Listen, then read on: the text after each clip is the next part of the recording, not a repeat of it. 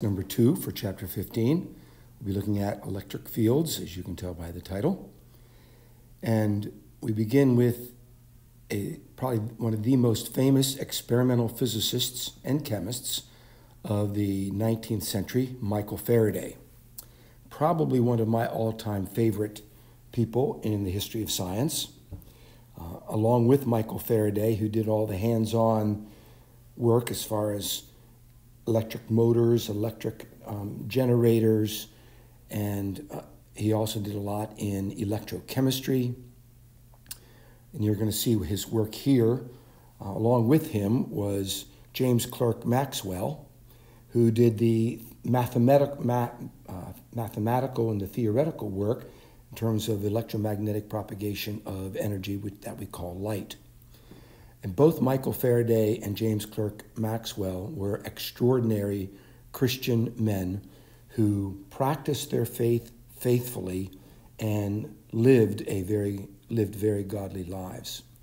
Michael Faraday was part of a very, very small group of Christians called the Sandemanians, and their perception was to live as simply as possible, as carefully as possible, to not accept glory and fame and wealth, even if it came their way, to spend a lot of time focusing on service and on prayer and on faithfully exercising the disciplines of biblical Christianity. Michael Faraday was offered a knighthood, which he refused. He was offered many prestigious positions, which he refused, many of which came with a lot of money. He was even offered a very nice place to live that would go along with one of the positions that he did take as a leader in the field. And he refused that and lived in somewhat poverty, he and his wife. To my knowledge, I don't believe they had children, but they lived very simply. And he had an interesting background as a boy. He had a speech impediment, and that speech impediment, again, if I remember correctly, made it difficult for him to pronounce the letter R. So he would say Michael Faraday when the teacher called on him, and the kids would laugh. And so he basically got removed from school, and he had to go find a job, and he took a job working for a bookbinder, ended up reading lots of the books that the bookbinder was making. Took an interest in the books in science. Someone gave him an opportunity to hear Sir Humphrey Davy do kind of like a science show, and he became enamored by that, became an apprentice for Sir Humphrey Davy, and then later on became probably the most famous experimental scientist of the 19th century. A very humble man, good example to follow. In any case, we've talked an awful lot about gravitational forces and the gravitational fields that surround objects that have mass. We're going to be talking about electrical fields now. And these field forces are remarkable in that they are forces that act at a distance, which was the phrase used way back when Isaac Newton and those following him began to investigate fields. Instead of forces having to be the result of anything that is in contact, these forces could act through space without there being physical contact to make things happen, such as gravity and such as an electrical charge. There does not have to be any contact. So the whole concept of fields, which is somewhat imaginary, but very, very practical as a model, sort of helped us to abandon magic, and yet at the same time continue to embrace mental pictures of things that were not physical. Now, keep in mind that there's a big difference between the gravitational force and then electrostatic force, and that is that the gravitational force is always attractive. We're still working on trying to find an anti-gravitational force, but the electrostatic force can be a force that both attracts or repulses. And a couple important points here. Again, it acts at a distance. And we call that acting at a distance without being in physical contact a field. And now we need to have ways to take this mental model and represent it somehow on paper or on projection. And you're going to see us drawing field lines. You'll be drawing field lines in a little bit. Now, in figure 15.9, right over here, we imagine a charged object. We'll keep it simple. We'll call it a sphere. And this charged object, we don't really care how it's become positively charged. Excuse me. But in order to study this large object, large by comparison, that is a positive charge, we introduce a test charge right here. Q sub aught, the little o. And that test charge, theoretically, again, is so small so as not to distort anything about the electrical field that surrounds the source charge. And by looking at what the test charge does when it's in the vicinity of the source charge, we are able to learn something about the electrical field around the source charge. Now, typically, by definition, our test charge is a positive charge. And again, the idea is that it does not distort the electrical field around the source charge at all. Now, of course, technically, it does have to make a little bit of difference, but it would be something that is very, very insignificant. And you can see a little bit of quantum theory behind here, because the very act of measuring or testing something, in this case the source charge, to learn something about it, actually affects the very thing you're trying to study. If you shine light on something, and so that you can investigate it, how do you know that when the light reflects off of it and comes to your eyes, that you have not somehow distorted it by the very light itself, so that the image you're getting back is not exactly what the image was, the object was when the light struck it in the first place. And this is one of the key platforms behind quantum theory and quantum mechanics, and leads to something that we call uncertainty that is intrinsic in every measurement. But that's for a later chapter. So we can learn an awful lot about the strength of this electrical field around the source charge. If we move this positive charge, let's say way out to here, or we move it really, really close, we can learn by what happens to that positive charge, whether it is repelled a little bit or repelled a lot, about the strength of the electrical field. Now, by definition, that's what this means here, the triple lines. By definition, the electrical field is defined as the force of that electrical field per that very, very minuscule point charge. And you're going to see this configuration a lot, that the force equals the electrical field times Q. And by the way, these are vectors, which is why you've got those arrows over the top. Now, one other thing about electrical fields. We always talk about electric fields as acting from the positive to the negative. And later on, when we draw arrows to represent electrical fields, by convention all over the world, ever since Michael Faraday came up with this 150 years ago or whatever, we have used that same convention. We draw our electric field line arrows going from positive charge to the negative charge. So taking a look at this picture right here in part A, here we have a negatively charged object, and we have our A is going to represent something that is in the field around the charged object. Or we could just say, what about at point A? It doesn't even have to be an object. At point A, what would the electric field look like?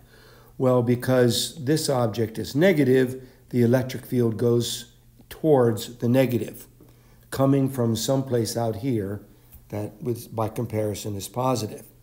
Now next, if we have a positively charged object and we put and we wonder, what is my electrical field at point P? At point P, we would have to draw our electrical field line going away, being repelled, like charges. The electrical field, goes from the positive out to the negative. And then finally, in part C, we actually have a physical test charge that is positive, and we put it in the vicinity of the charged object, which is by definition much, much larger, significantly larger. So, and the point charge is negligible. And we say, well, what's going to happen to this? Well, not only do you see a bit of a distortion in terms of repelling the positive charge, or at least drawing negative electrons towards the positive point charge, but you also can imagine that it's going to move in this direction away as it's being repelled. Now we can take the equation earlier and make it more generic and come up with this equation right here, that the magnitude and direction of the force that will be exerted on some charge Q will be dependent upon the strength of the electrical field and the direction that it is going. So the force is going to be exerted in the direction of the field.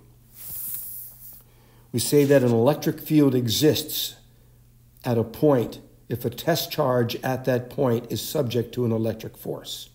So in other words, if I were to take a charge or a point charge and move it 1,000 miles away from a charged balloon or something like that, well, for all intents and purposes, the electric field is zero because it's so far away as to be irrelevant, insignificant, unmeasurable.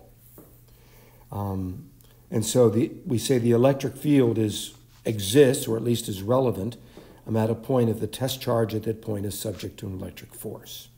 Now, you might remember this law right here, Coulomb's law. We had that in the previous screencast. And if I multiply both sides by R, here's an R there, and I'm going to get rid of one of the R's there, so I just have a single R in the denominator.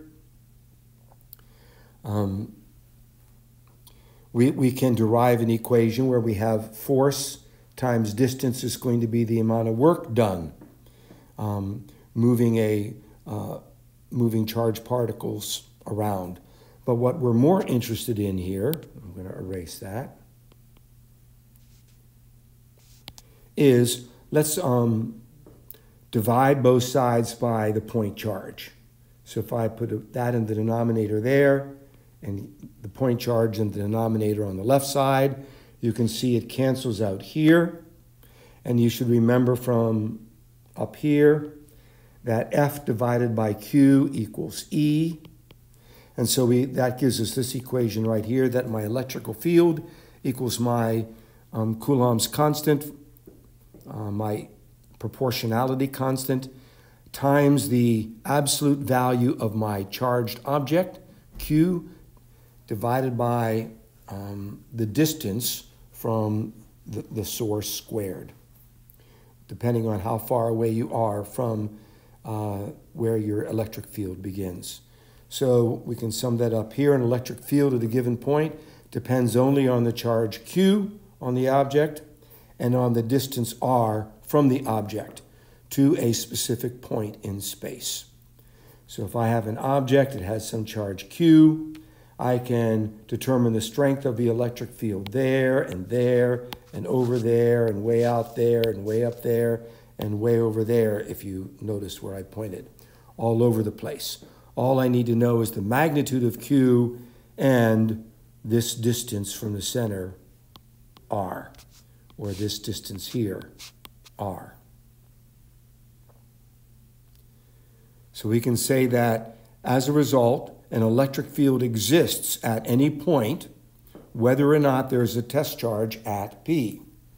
So even though we can't see the electrical field, even though we don't have a way to, at the moment, to directly measure it, like with a test charge, we know that there has to be an electrical field there by deduction. Now, principle of superposition, which you've seen before in the previous screencast, not to be confused with the principle of superposition when you're adding transverse waves together, for example, is when we add the electric fields together as vectors. And we're going to look at that over here. So, in this particular experiment that is described, it actually refers to something called the Millikan oil drop experiment. And that is going to be covered in more detail later in the chapter. The main purpose of the Millikan oil drop experiment was to get an oil drop as it moved through the air to acquire a static charge, and then to trap that statically charged oil drop in an electrical field, so that you have gravity pulling it down one way and the electrical field pulling it up the other direction. And then when you get that oil drop to basically hover, to not move down by gravity or not move up by the electrical field, but just to stay in position, then we know we've reached equilibrium. Then we know that the downward force due to gravity is equal to the upward force, EQ, of the electric field. And that's what we state right here, that the summation of the forces, in this case in the vertical direction, if you look at my drawing, let me move this to the other side,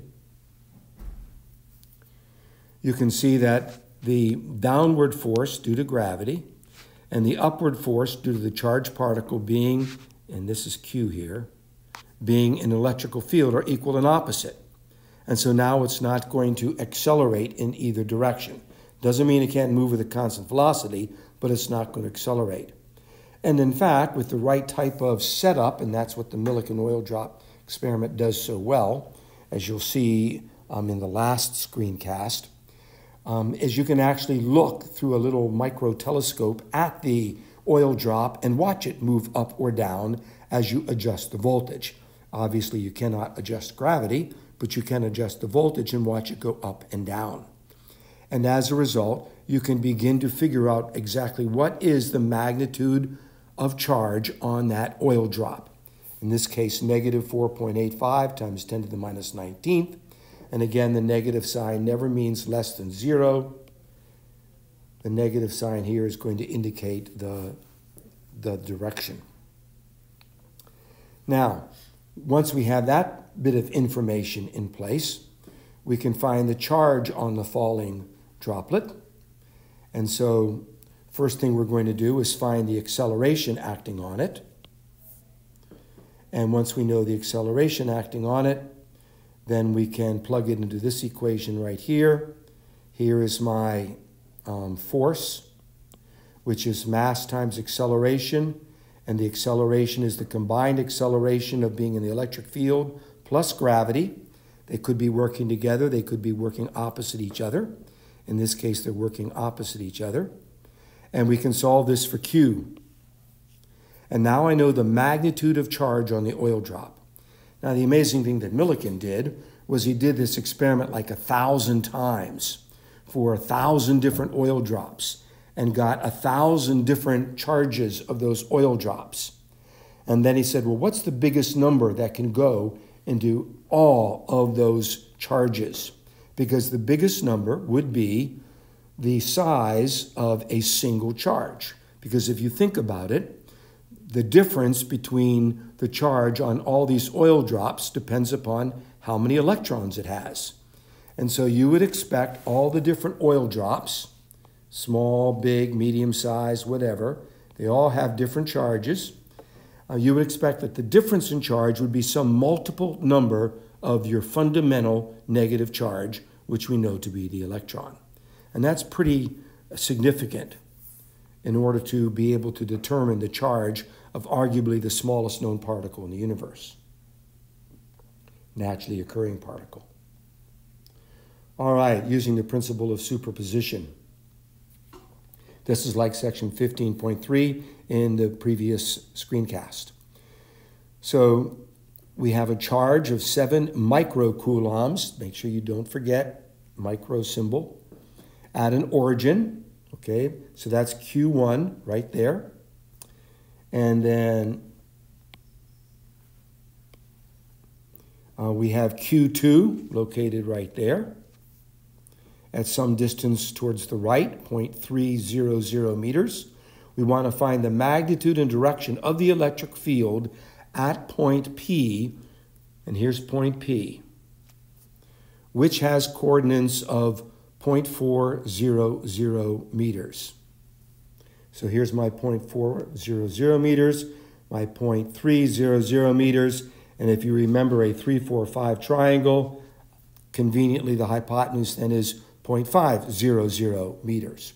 Now, the reason we're using the principle of superposition is because this point here in space is under the influence of the electrical field from Q1 and the electrical field from Q2 at the same time. And though these two electrical fields are not physical, they're invisible, and so they blend with each other, if you will, just like two water waves going through each other on a smooth lake from two different motorboats going by or something. So we're going to find that due to Q1, my electric field is going to be going in this direction, going from the positive to the negative. Remember, this is positive. And due to this electric field, my electric field is going to want to go in this direction, going towards the negative, because this one is negative. So we are going to add these two triangles together. Create my parallelogram. There is my resultant. That is the arrow we're trying to find. Now you can use the law of sines and the law of cosines if you want, but our textbook has taken the strategy of componentizing any vector that's not acting along the x or y axis. We'll get to that in just a minute. So the first thing we need to do is to find out what is the strength of the electric field due to Q1. And so we just plug our numbers in. We're using our constant, about 9 times 10 to the 9th, or about 9 billion newtons meters squared per coulomb squared. And notice that we have to convert the micro into 10 to the minus 6th in order for our dimensions to work out. Make sure this is in meters. Your problem gave it to you in meters, but somebody giving you a test, hint, hint, might not give it to you in meters. And we can find the strength of the electrical field at point P due to Q1. Then we can do the same thing here. We can find the strength of the electrical field at 4.1 and plug our numbers in again.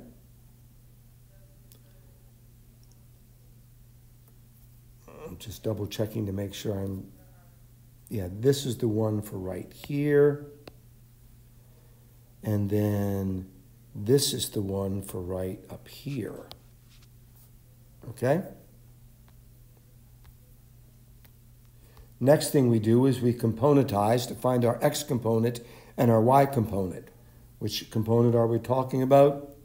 Well, as you can imagine, we are talking about finding this and this. You can see that the blue one here and the red one here are going to partially offset each other. And as far as this x component is concerned, it's the only one. So we componentize the vector that is not acting along the axes so that we can find the x and the y component. And when we do that, we set up a triangle like this. Notice we still have a net vector acting upwards. This arrow, remember, used to be bigger, but there was also a corresponding part going down. So when we subtracted, we got this as our net y vector. We only had one vector acting in the x direction. So now we can use the Pythagorean theorem right here to solve for the vector right here, the diagonal. and then I can solve for the sine of my angle, which turns out to be 66.6 degrees. All right, talking about electrical field lines. Now we leave the mathematics a little bit and get into more of the pictorialization or modeling of an electrical field. And very simply, we're going to use electric field lines that we're going to draw. And when we draw these electric field lines, sometimes the electric fields just go straight outward, and sometimes they can be contorted and curved based upon other electrical fields that might be in the area. But the main point I want to point out is this one. When we draw this, since we're representing the electrical field, if we want to compare a strong electrical field to a weak electrical field, we would represent the stronger electrical field with more lines and the weaker electric field with less lines. So let's look at what that means. And the number of lines you draw is basically arbitrary, though you'll see some guidelines in a little bit. So if I have a positive charge in the very center, right here, my electric field goes from the positive outward. So these are all vectors heading outward. And what you should notice, if I were to draw a box right here, two of these field lines there and there are in that box.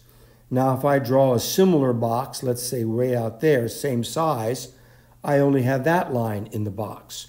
Obviously, the density of lines in this box is greater than the density of lines in that box, which means in this box, there is a stronger electrical field being represented than in this box out here. If I had a negative point charge, then the arrows are going in, but the same thing is going to be true. Now, that's pretty straightforward. And you can see that the people that wrote the book decided they were going to make 1, 2, 3, 4, 5, 6, 7, 8, 9, 10, 11, 12 lines to represent whatever the magnitude of this electrical field happens to be. Now, let's take a look at, if I can get my screen to settle down. There we go. Let's take a look at figure 15.14 right here. Here I have 2 point charges, one positive, one negative. They are in close proximity so that they affect each other. Notice that all my lines are going from the positive to the negative. Notice that if we count up the lines going around the positive charge, okay, 1, 2, 3, 4, 5, 6, 7, 8, 9, 10, and so forth, and then count up the number of lines going around the negative charge, or back to it, 1, 2, 3, 4, 5, 6, 7, and so forth, you will find they are the same number of lines leaving the positive charge as are going towards the negative charge, which would therefore imply that the positive charge, I'll call that Q plus, and the negative charge, Q minus, must equal each other in magnitude. Notice that some of these lines, in a sense, go all the way out to infinity. To infinity and beyond. Couple of points. Number one, the lines for a group of point charges must begin on positive. In some cases, they can end up or come from an infinite distance. Number two, the stronger we want to say an electrical field is, we're going to represent it with more lines. And something that may not have been obvious but should be intuitive, and that is that no two field lines can cross each other. You're not going to have one field line sort of going like this, crossing it, okay? Impossible. Now, an electrical dipole, you might remember this from chemistry when we talked about the water molecule that looks like this, with its 2 lone pair of electrons around the oxygen atom. Here's my negative pole, and where the proton, the H plus is, I have my positive side. I have a dipole. Negative and positive overall. We could measure the strength of this dipole, which is what we do in chemistry. We measure the strength of dipoles in a unit called a debye, for those of you that might want to remember your chemistry, but that's not, we're not going to worry about that in AP Physics. But we can create different kinds of electric dipoles, both in engineering, but also in terms of molecules. The water molecule, which is a dipole, means it has a certain strength of the dipole, strong enough to pull apart some ionic compounds, but not strong enough to pull apart other ionic compounds. So when we come over to look at this picture right here, now we have a positive charge, and let's count up the lines. 1, 2, 3, 4, 5, 6, 7, 8, 9, 10, 11, 12, 13, 14, 15, 16. So we have 16 lines representing the electrical field around the positive charge. And when we look at the negative charge, we have 1, 2, 3, 4, 5, 6, 7, 8. We have 8 lines representing the electrical field around the negative charge. So obviously we have half as many lines because we want to connote the idea or demonstrate the idea that the negative charge has half the magnitude of charge as does the positive charge. So if we call the negative charge Q, then the positive charge is going to be 2Q. We're going to skip that section. It's just a basic way of, but we should mention some interesting numbers. The electrical field near the surface of the Earth on a nice day is about 100 newtons per coulomb acting towards the Earth. The Earth is actually a negatively charged object in the sense of being the electrical sink.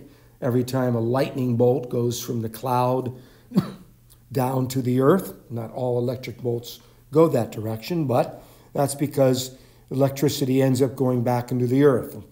Electrical devices are grounded, so the electrical charge, the negative charge, goes back to the Earth. So when we talk about the Earth, the arrows would all point towards the Earth as a very, very large negatively charged particle, if you will. However, if we got a thundercloud going on, we suddenly go from 100 up to 20,000 newtons per coulomb. And this is a device that can actually measure the current, which we use ammeters for that, which we'll get to in a later chapter. Now, the last part for this particular screencast is about conductors in electrostatic equilibrium.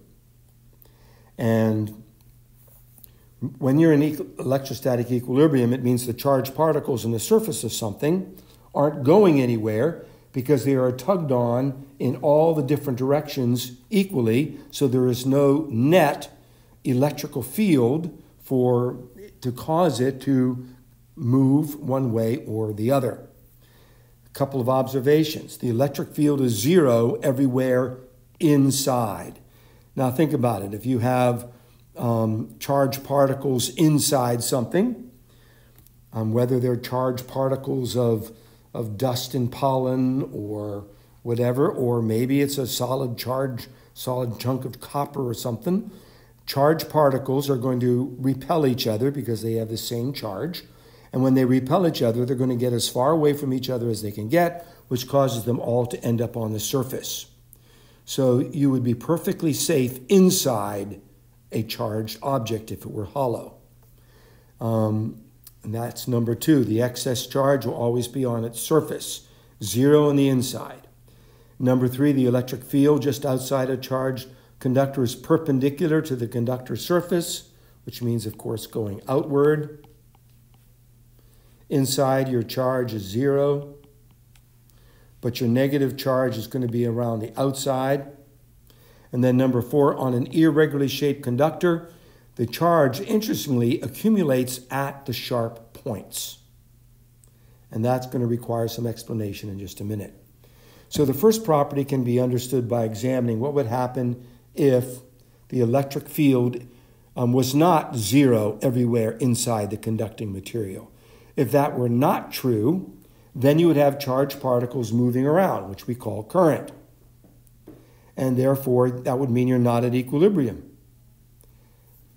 Number two, it's an inverse square law as far as the repulsion is concerned. And that can actually be derived through the methods of calculus. Number three, the point about going perpendicular. With any power law, an excess of charge would exist on its surface. And as we've seen with other, way down here, I skipped a paragraph. Well, if that were not true, you'd have a component along the surface. You might have, coming back to this diagram, you would end up having currents moving along the surface of your conductor, conducting material, not just necessarily inside like we talked about when we looked at point number one. And so therefore it would not have been at equilibrium. And we've defined this as being equilibrium. But number four is counterintuitive initially. You would think the charged particles would want to come over here, and they would not be quite as many there because of the fact that you've got more space on the left than you have on the right. And that turns out not to be true, because when you have an excess of electrical charges, those electrical charges are repelling each other in all different directions. And over here, these electrical charges, because this is a very, very shallow curved surface, they can really move far apart from each other because they've got lots of room to move apart. And so your density of electrical charge on the left side of this object is rather low. On the right side, your negatively charged particles can't go very far apart. They just can't get far away from each other because there is no other place to go unless you could somehow arc through the air. And we'll talk about that kind of idea later in the book. So they can't go very far, and so your greatest charge density is actually at the pointed object. And this is an experiment that tries to illustrate that point, this is what you have done or will do in Lab 6 when you take a negatively charged object and you take it down inside what is called a Faraday cage. Think of a styrofoam cup, and you're looking down inside the styrofoam cup. But instead of being made out of styrofoam, let's say it's made out of metal or wire basket. And as you move the negatively charged object carefully, without touching the sides, down into the interior of this cage, you'll notice it repels all the electrons. They try to get as far away from the charged particle as possible. Then, when you actually touch the bottom, before you touch the bottom, way up here, you'll notice my meter shows you with zero current. I'm just checking to make sure they're doing this in current or charge. Or even just a potential difference between the charged object and the surface. In this picture now, you've got a dipole set up. Negative here, positive along the interior. Then when you actually make contact down here in object number 3, you drop off all of your negative electrons because the negative electrons all want to get as far away from each other as they can. And so once again, you have an overall net negative charge, and then you remove your object that was charged up, and you leave behind a permanently, and by permanent I don't mean forever, but depending on environmental conditions, it could be a few seconds, a few minutes, or longer, a charged object. We're going to see how this plays into something called the Van de Graaff generator in the last screencast. By the way, one practical application of this is a lightning rod. Lightning rod was first developed by a guy named Benjamin Franklin. Very, very famous polymath early on in the history of the United States. Very important person in signing of the Constitution. was very respectful of the Christian religion, certainly believed in a God, but he himself was not a Christian. We might think of him as being more of a deist. He was also a diplomat. But it's kind of interesting to note that this remarkable discovery that had all kinds of applications in industry and protecting major structures, it was hard for Europe to embrace the idea that anything worthwhile could come out of those bohemian, wild, cowboy-like, crazy people living in the New World. And of course, that perception of the United States and its science has changed an awful lot since this inception of back in the early 1700s.